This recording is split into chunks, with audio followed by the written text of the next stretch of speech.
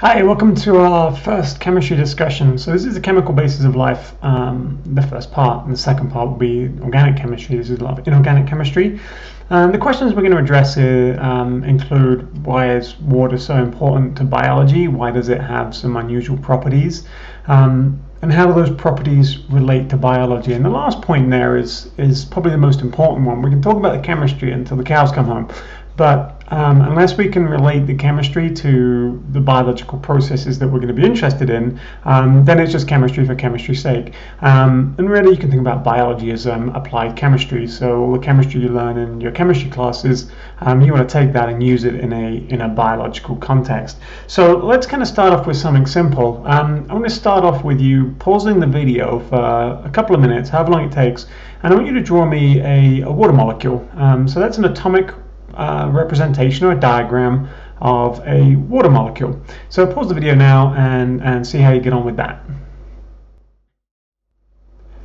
Okay, so like I've said before, when we do these things where I just ask you to stop the video and do something, it's really important that you do it, otherwise you don't really learn a whole lot. So kind of what might you have drawn? So here are some things that you could have drawn. So here's one representation of a water molecule. You could have drawn something like that. It's a ball and stick model. Other people would have drawn something like this, a little more chemically complicated. Even more complex is this diagram here, where the electrons have been drawn in, and actually this isn't a very good diagram, but we can talk about that in a moment. And then some of you may have drawn something like this space filling representation. Now whatever you've drawn, one of the most important things is you actually label the atoms. And so this diagram here is okay because by convention hydrogen is white and oxygen is red. So this diagram, the top left, and this one down here in the bottom right, an expert would understand what's been drawn because of the color. Now if you don't have colored pencils or pens or something like that, then you really need to label the atoms you've drawn. And so this diagram down here is pretty good. We've got solid black lines. Those show covalent bonds. We'll take a look at covalent bonds in a moment. And this diagram is a little bit more advanced because it's indicating something special about the oxygen and something special about the hydrogen, and we're going to talk about that in a moment. And so this little Greek letter here is delta, and so what this means is electronegative, and this delta plus means electropositive. So we're going to talk about that in a moment and what it means for the water molecule. So you drew something like this. That's pretty good. Your chemistry is not looking too bad. If you drew something different, then we might want to meet and take a look at what you drew and maybe correct it. So here's another representation that we could look at. And so as what we're seeing here is that here is one of the hydrogens, and here's the other hydrogen, and here's the oxygen atom. And this is a little bit more complicated than the other diagrams just because it's showing some charges. And so here we're looking at the charge in the nucleus, and so the charge in the hydrogen nucleus is 1 proton, so that's shown as 1 plus. And this doesn't mean that the hydrogen atom here has a positive charge, it just means that the charge in the nucleus is 1 plus because there's just 1 proton there. And then in the oxygen nucleus there are 8 protons, which means the nucleus has 8 positive charges, 8 protons. Now in a neutral atom like the hydrogen here or the oxygen here, the negative and the positive charges have to be balanced. And so if there are 8 positively charged protons in the nucleus of the oxygen, then there must be 8 electrons. We can count them up: 1, 2, 3, 4, 5, 6, 7. This one here belongs to the oxygen, and then 8. This one here belongs to the oxygen. This electron here and the other one down here, they belong to the hydrogen. We'll talk about how those electrons contribute to a covalent bond in a moment. So the charges are balanced: 8 negative electrons and 8 positive protons. And when I say negative and positive, I mean one single positive charge. So an electron has a single negative charge and a proton has a single positive charge. And so the 8 protons in the nucleus of the oxygen are balanced by the 8 negative charges in the electrons.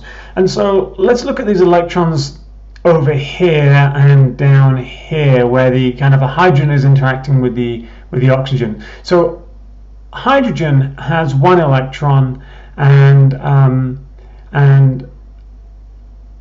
the oxygen has 8.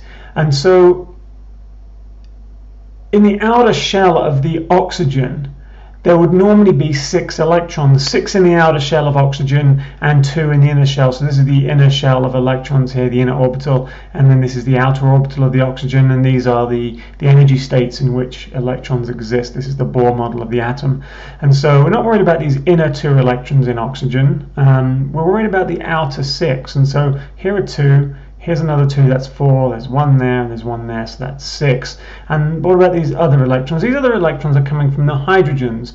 And so the hydrogen, in its shell, it only has 1 shell. It's only got 1 electron to balance the 1 positive charge in the nucleus of the hydrogen there.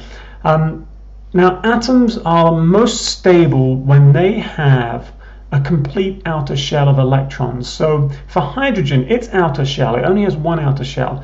Its outer shell can only hold 2 electrons. Now oxygen, you can see here, has got 2 shells, the inner shell and the outer shell. So the outer shell in oxygen can hold 8 electrons. But the outer shell of oxygen on its own only has 6. And so to make that outer shell full or complete, oxygen has got to try and get 2 electrons from somewhere, and it gets those electrons from hydrogen. And so it's sharing, in this case, it's sharing an electron up here with hydrogen and down here with hydrogen. And so when oxygen shares 2 electrons with 2 hydrogens, that gives it an outer shell complement of 8 electrons. So if you count it out, there's 2, 4, 6, 8. It's got 6 of its own, it borrows 2 from hydrogen. So hydrogen is doing the same thing. It's trying to become more stable. Now that's really anthropomorphic and not a fantastic way for me to express it. Is what hydrogen is trying to do is to become more stable, and it does that by reacting with the oxygen, and so we end up with 2 electrons in the outer shell of hydrogen here and 2 down here. And so when these atoms combine in this way, we get more stability in terms of the oxygen, more stability in terms of the hydrogen, and we get a water molecule. So let's do a quick question. So as what we just looked at were electrons being shared between 2 atoms. And when electrons are shared between 2 atoms, you get a covalent bond forming, and that's going to be one of the really important bonds we talk about when we talk about molecules a little bit later. So in the covalent bond we just looked at, in the covalent bond between the oxygen and hydrogen, the water molecule we just looked at, how many electrons were there? So how many electrons in the covalent bond between oxygen and hydrogen in water? So again, if you have to or you want to think about it, pause the video and see how you get on with this one.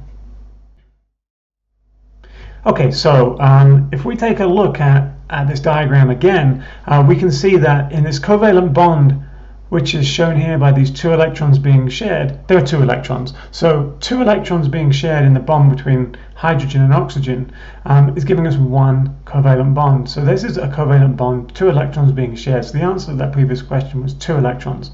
Now if we had a double bond, like in carbon dioxide, for example, then there would be 4 electrons. And if we had a triple bond, like in diatomic nitrogen, N2, the gas, there would be 6 electrons, because it's 3 covalent bonds, each covalent bond 2 electrons, 6 in total. So now, if you think back to one of those early diagrams that I showed you, one of those diagrams of the water molecule had a little delta negative next to the oxygen, a delta positive next to the hydrogen, and so we said the oxygen was electronegative and the hydrogen was electropositive. So what does that mean? And this is really important, and we're going to come back to this and revisit it multiple times because it's so important. So what is that all about? Let's take a look at that in the next slide here.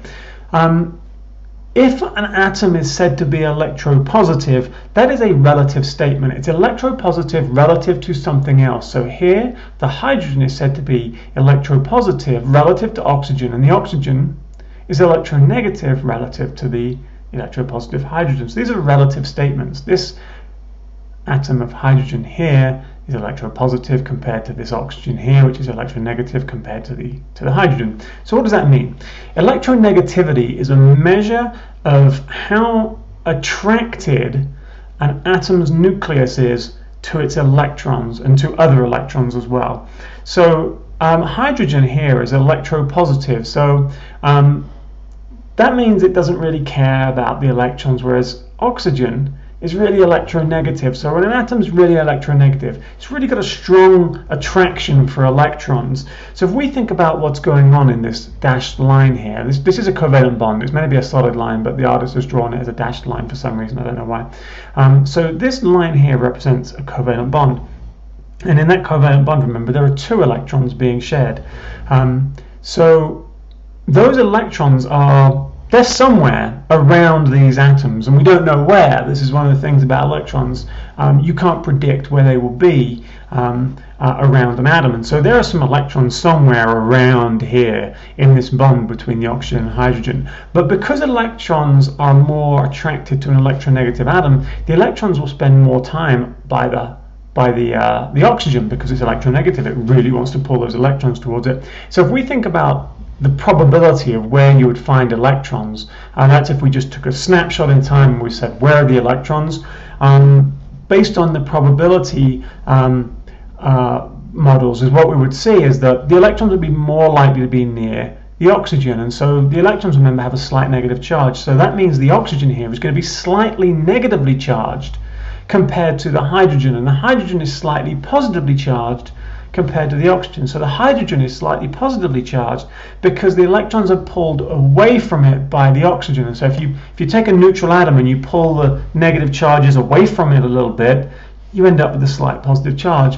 Now these aren't complete charges, so the electrons don't completely come to the oxygen over here and they don't completely get pulled away from the hydrogens. This is a probability distribution, so it's more likely that we will find the electrons in the covalent bond between the oxygen and the hydrogen, of this one down here, close to the oxygen. So that means there's more likely to be negative charge over here than over here.